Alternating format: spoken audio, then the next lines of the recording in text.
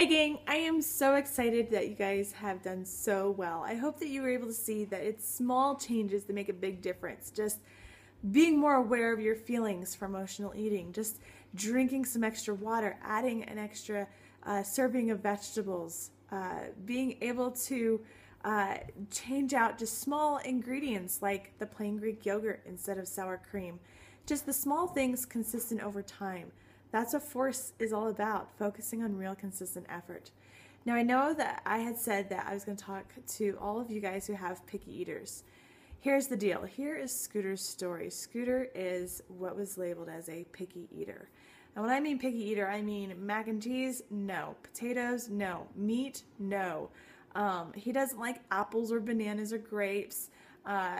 He was super, super picky. In fact, it was at 18 months, and I remember I actually have it on video, where I fed him his last serving of vegetables as pureed peas. And he fought me, and I got the whole entire jar down.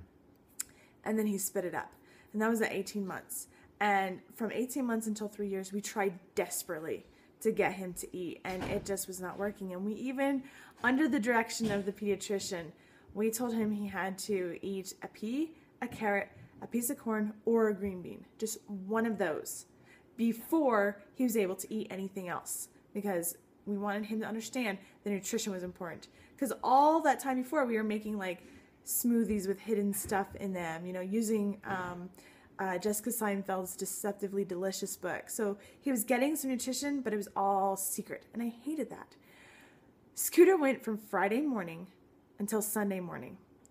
We fed him Pedialyte at the time. We gave him an ounce every hour as directed by the pediatrician, but he was not allowed to eat anything else until he tried one of those. Just one.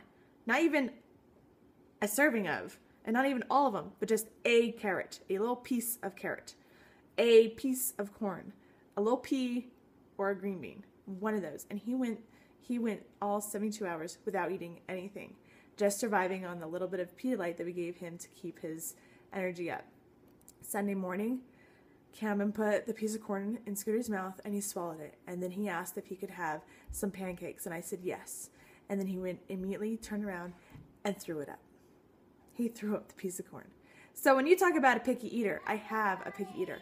What I understand now is that he's not necessarily picky, but I was serving him foods that he didn't like based on what I thought he should like as a kid. You see, Scooter's favorite fruit is not apples, bananas, or grapes, it's grapefruit. And Scooter's favorite meat isn't chicken or turkey, it's roast beef and salmon. So he has some different things that he likes that are pleasing to his palate.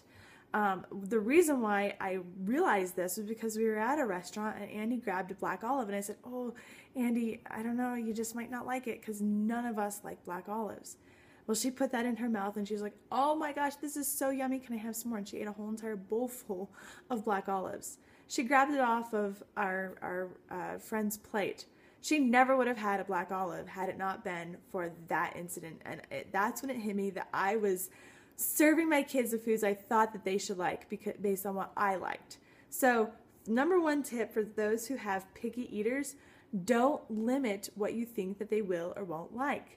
Give them everything. Let them try it. Scooter loves lemon and lime in his water. He doesn't like juice, but he likes lemon or lime in his water. So give them a variety of things that you might not even find appealing. They might. Number two was that I was done being a all-day cook. And when I talk to parents who say my kid is a picky eater, I ask them, well, what did your kid eat yesterday? And they go through all the things the kid ate yesterday. And I look at them and say, you don't have a picky eater, you have a smart kid.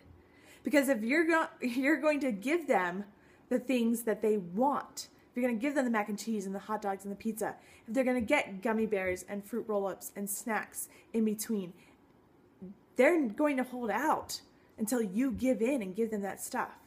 And I get a lot of flack for this, but my kids went to bed hungry several nights.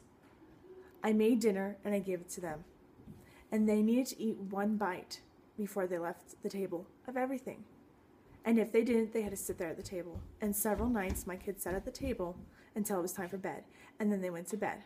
And the next morning, I served them the breakfast meal. I didn't serve them the dinner meal, I served them the breakfast meal. But you better believe that that breakfast was awesome. That's how Scooter and Andy started to like oatmeal and eggs, because they would go the night without eating dinner. And then the next breakfast, I said, you know what? I know you didn't have dinner, so I'm going to make sure you have something super awesome and yummy. And so I started serving oatmeal and eggs, and they were hungry, and they ate that. What that also taught them was that Mom wasn't kidding. That health and nutrition is super important, and what I feed them is super important for them to eat. It took 3 years, but Scooter now asks for carrots if we forget to give them to him for lunch. He now asks for spinach leaves so he can have them, so he can stay healthy and strong. So that's point number 2, is what are you giving into? And it might be hard, and it might be a crappy next year or two, but you better believe that when my 6-year-old Scooter, who used to sit at this table crying till midnight because I wasn't sure what to do and you couldn't go to bed until you ate something, now asks me for carrots. Mom, you forgot to give me my carrots. It's awesome. It's awesome because I didn't give in and give him crap food. You're the parent. Don't say, oh, well, my kid's a picky eater, and then tell me that you're giving them crap food. You know, be the parent. They're going to throw a temper tantrum. Sure, I'd rather Scooter have gone through those temper tantrums than have him on the phone crying because he just got diagnosed with diabetes, you know, or something like that. So you need to figure out your priorities, and you're the parent, and who's running your kitchen. You are the kids. Sorry, just got kind of emotional about that. The third thing is just relating healthy eating, and this goes for you too, and this is why we did, talk about why this is important to you. To talk about not getting sick and being healthy, it doesn't mean anything to a kid. I mean, shoot, when you're a kid and you get sick, you get to stay in bed, drink Gatorade, eat ice cream and popsicles, and watch TV all day. I mean, seriously, like, that doesn't have any emotional effect on them. But when I started running and Camden started running, and we started taking them with us to our races, and, I have people say their kids don't like to run. Find something that they like. If your kid likes to play video games, talk to them about the benefits of eating healthy for video games. Say, you know what? If you like playing video games, you want to make sure your eyesight is awesome and perfect. You know what will help with that? Carrots. If you eat carrots, you'll be a better video game player. I don't know. It's just tie it to something they can relate to. So our kids don't eat healthy so they can be healthy and strong and not get sick. Our kids eat healthy so they can run fast at their races. They're signed up for all the little kid races after our race. So that's really important to them because that's an event that they look forward to, and they don't want it to be messed up because they didn't eat right. So Scooter and Andy, that's where we put a video up today on our Force page, and those watching this video later on, I'm going to post it for you guys in the group too. Scooter and Andy love to run, and that was awesome for us to be able to have that connection, to eat healthy, to run better. And you run, and that also helps you to be able to want to eat healthy too. So find a connection that's important to them, something they love to do: dance, swimming, riding their bikes, and even, like I said, playing video games.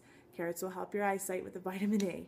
And relate it to them in a way that they, in their mind, can understand. So those are the tips and tricks to help make this a lifestyle. Include the family. Super proud of you guys, and I just hope that you feel confident in continuing to make this a lifestyle change.